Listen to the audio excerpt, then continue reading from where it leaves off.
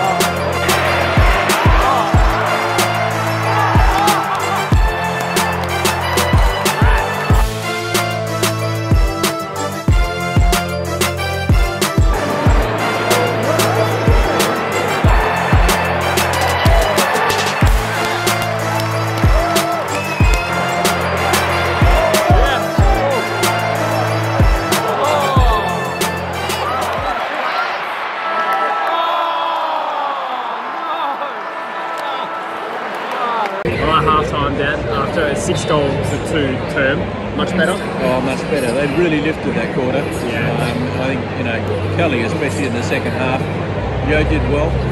And Jack Darling broke loose. I think that's one of the big factors as well. Yeah. Probably the turning point when he got his couple of goals. True. Tim Kelly's had 19 and a goal. I think he leads all comers. Just hope this doesn't repeat what happened at Marvel Stadium earlier this year. We got this far in front, in fact further, and lost the game. So that's the $64 question, is it? Can they keep it up? But,